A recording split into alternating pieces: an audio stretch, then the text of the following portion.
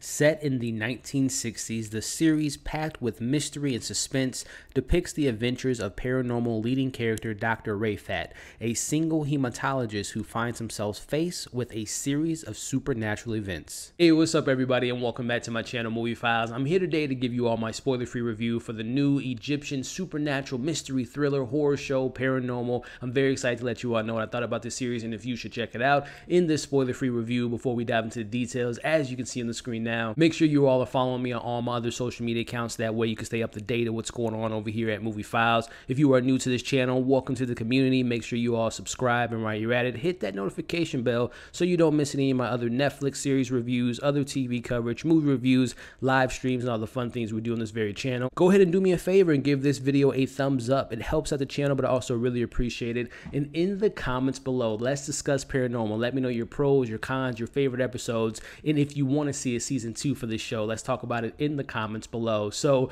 Paranormal, I knew nothing about the show up until Friday. I want to give a quick shout out to one of the amazing supporters on Movie Files, and that is Omar. He hit me up on Friday, guys, and said, hey, Elliot, have you heard of this show, this Egyptian horror show on Netflix? I've heard great things about it. And I told Omar, no, man, I haven't heard about it. What is it about? And he kind of gave me a little bit of information about it. So that was Friday. And then come Saturday at 7 p.m., I spent the entire evening binging this entire 6-part series. And man, I am so excited to let you all know about this show. And again, shout out to Omar. And also just kind of my intrigued with this show. So again, knowing that it's an Egyptian horror show, I was already kind of hooked, because earlier this year, even though it was kind of a mixed bag, we got Patel, which was an Indian zombie show on Netflix. The thing that got me more excited than anything about the show, even though I don't think it really stuck the landing, I'm excited to see Netflix explore other international type of shows, other cultures, other horror type of cultures, because I love, you know, whether it be Korean cinema, whether it be, you know, getting into Indian cinema, whether it be getting into Egyptian cinema. I love just exploring international type of content. So I was really excited to see what this show has to offer, and I'm here to let you all know if it's worth checking out. So I want to start this thing off with the positive, starting off with the actual payoff. Now, I wanted to start this review off talking about the word payoff, because I think this series has such a well-developed and such earned payoff within this series, without getting to the spoilers. Because to start this series off, I'm not going to lie, I'm going to talk about it a little bit later, but I wasn't necessarily hooked into the show until we got into like kind of the midway point of this series. But again, when you see this show, for those that see it, when you arrive and end at the 6th episode, it makes the beginning of the show makes more sense. It's a little bit more richer. It's a little bit more developed once you get to the finale. And I think the payoff is so well earned, which kind of, I want to transition a little bit into the story elements without getting to the spoilers. Our main character, Refaat, this doctor who is a non-believer, who believes in science, who believes that there's a reason behind everything. He doesn't believe in the supernatural, right? He says that there's a reason why the door is creaking at night, why there's a shadowy figure in your window. There's a reason behind everything. He goes by Murphy's Law. He goes by his own law and reasoning why there's supernatural things taking place in the world. And seeing that journey and seeing that non-believer not necessarily turn to a believer without getting to the spoilers, but necessarily believing things that he sees and kind of having a reason behind that, and seeing that journey was so incredible. And the show actually kind of reminded me a little bit of Stephen King's It, where without getting to the spoilers, you know, you have Refaat and his sister and his brother that have something pretty traumatic happen to them at a very young age. But as they gotten older, they've kind of buried that incident. They try to suppress their feelings of what happened. And again, it reminded me a lot of It. And seeing those kind of characters go through that trauma again and relive that, and seeing them kind of, you know, fight for survival, fight for their family, seeing all that stuff kind of take place really makes the story really compelling and really kept me invested throughout this entire series. Now, I definitely want to highlight some of my favorite performances, starting off with our main character, Refaat, who, I'm not going to lie to you all, I wasn't a fan of the character. It wasn't that I wasn't a fan of the acting. I thought the actor was incredible from the beginning to the end, but I think the show's intention was for the audience not to necessarily root for this character. Again, he's not your traditional hero of a sense, right? From the way he carries himself, his hair, his dress attire, he's just a very standard, normal looking guy in the 60s, right? And I think that's very intentional. And I mean, just the things that really got under my skin with this character, whether it be how much he smoked, and this is coming from someone that loved Mad Men. They smoked a lot, and there was a reason why they smoked a lot of cigarettes in that show. But man, Refaat was smoking so much, I felt like I had lung cancer after watching this show. But him doing all that stuff, not taking care of himself, the way he treated his fiance, and that whole love triangle that we got with his fiance and Maggie, you know, it was just like this character is just making bad decisions after bad decisions, and it was so so frustrating to see him not believe, whether he comes across a mummy, whether he comes across a custodian, whether he comes across a possession, he would not become a believer. So again, it was the intention of the show for you not to necessarily be on board with our hero of the show.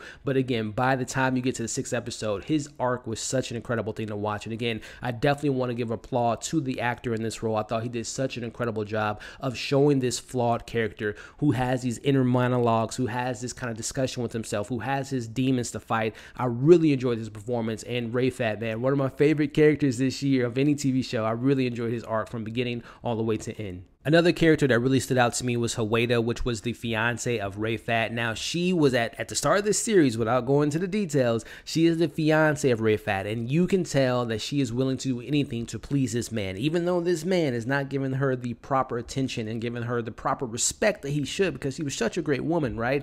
But I really enjoyed her art because, again, she was very kind of narrow-minded. She would just want to please her family. She just wanted to please her fiance, but by the end of the series, she becomes her own woman, right? And she becomes her own character, and I really like the arc and development that we get within that character as well. And last but certainly not least, I wanted to highlight Maggie with the red hair, who we'll talk about that red hair a little bit later. But Maggie, to me, man, she was the only character that did not take the BS from Refaat. She called him out on his flaws. She called him out, even though he was a celebrity after the 2nd episode, without going to the spoilers. She always was confronting him about his flaws, right? And she was just such a great friend. And, you know, again, there's a love triangle, without going to the details, between Refaat, his fiance, and Maggie. But I thought Maggie was just a strong character.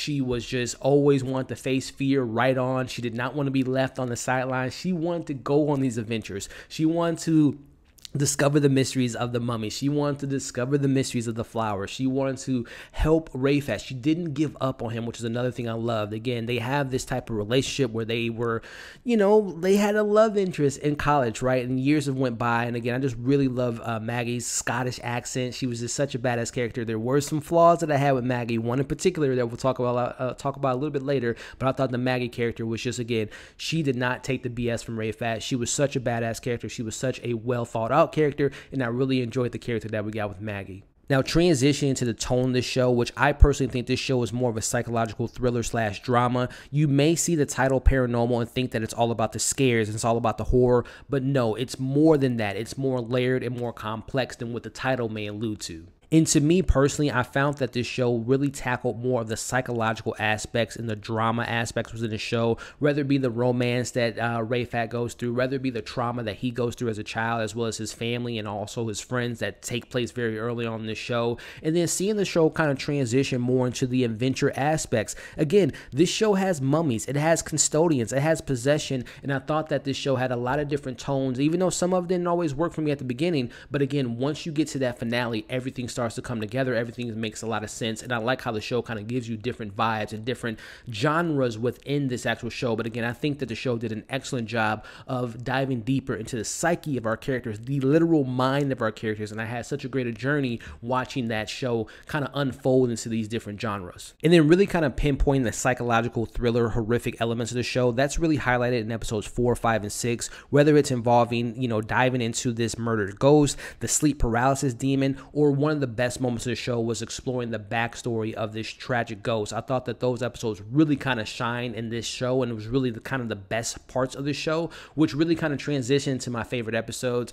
Episode 6 was one of the best episodes of TV I've seen all year. It gives us one of the best origin stories within all of 13 minutes. I made sure that I clocked that. I watched the timestamp because I'm just like, there's no way we're 15, 20 minutes into this episode, and within the first 13 minutes, man, when you learn the story of a particular character that's been haunting our main character throughout this entire series, I was emotionally wrecked. I was so invested in that story all within 13 minutes. So I thought episode 6, and also the rest of the episode was fantastic, but the beginning of episode 6 was incredible. So episode 6 is my favorite. Episode 5 is my second favorite, dealing with the mind of Refaat, dealing with his dreams, dealing with his maze and the sleep paralysis demons and all that stuff. I thought that episode was fantastic from beginning to end, and it was also a lot of tragedy that happened within the episode with that poor cat, right? Without getting into the spoilers. And then I would say definitely episode 4 was my third favorite episode. That dives deeper into a possession episode and dives deeper into the relationship with Refaat and his sister and his brother in particularly, and also that story involving that ghost was very dark and very sinister, and I was surprised that the show went to that level because it was rated TV-14.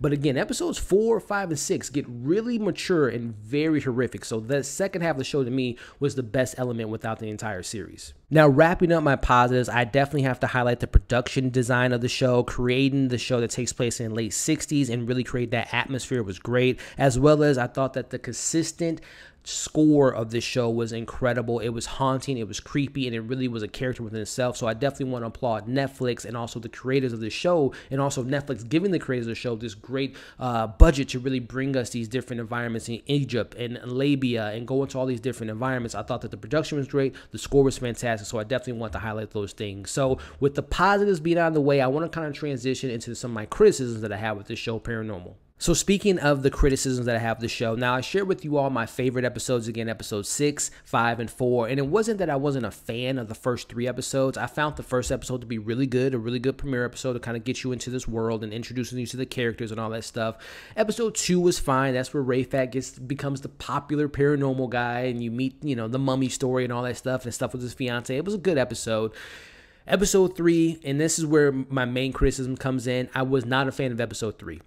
I thought the structuring of the episode was just kind of wonky. I thought the storytelling wasn't all that great. And then the biggest issue I have with the show, I am so amazed that the visual effects were just, in my opinion, was really bad. It was because we go to all these different locations. We have these different environments. The acting is great. The production value is there. But when it came to the visual effects, and particularly in episode 3 with the custodian, which looked like a Flash character in CW, like the worst of the CGI, it was really bad, and just consistently throughout the show. I thought the second half had a little bit more better visual effects when it became, you know, in the dream sequence episode and all that stuff. But man, the mummy goes, some of the ghost appearance in episode 4, and then again the custodian episode 3, the CGI in the show was very bad, which is really kind of is disappointing because again the production value was there, but episode 3 was the worst episode to me, and that custodian character, that creature, was just really bad. But transition to some other things that I didn't really like about the show.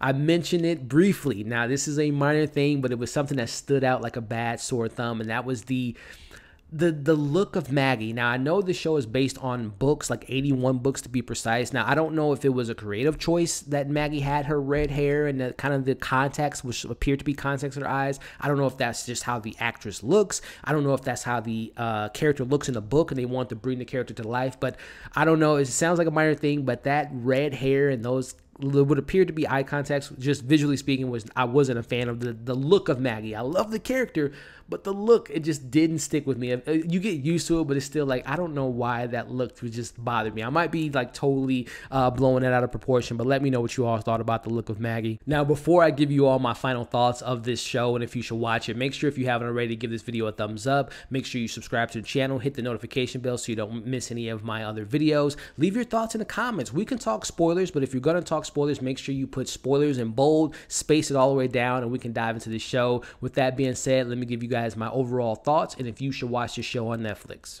So overall, for a show that started off a little rough for me, I'm not gonna lie, I wasn't all that invested at first, but by the end, I love this series. It's a lot of fun. It has a lot of rich and developed characters. By the time you get to the end, the payoff was such worth the watch. I can't stress enough how impressed I was by episodes 5 and 6, and I hope Netflix gives this show a season 2 because I want to see more Refaat, his family, and exploring that character that's revealed at the end. So I am giving this the stamp of approval from Movie Files. I highly recommend you guys give this show a watch because I really enjoyed this show, Paranormal, and man, again, that ending was fantastic. So with that being said, man, I hope that Netflix continues this trend. Again, I wasn't the biggest fan of the Indian show Patel, the zombie show. I love what we got from the Eddie, which is a Paris show, and I love that Netflix is giving us more international shows because I personally love exploring other cultures and telling new stories. So I want more of this, Netflix. Give me more and give me a season 2 of this show because I love this show. So that's my thoughts. Let me know what you all thought of this series. Also, again, shout out to Omar for recommending this show.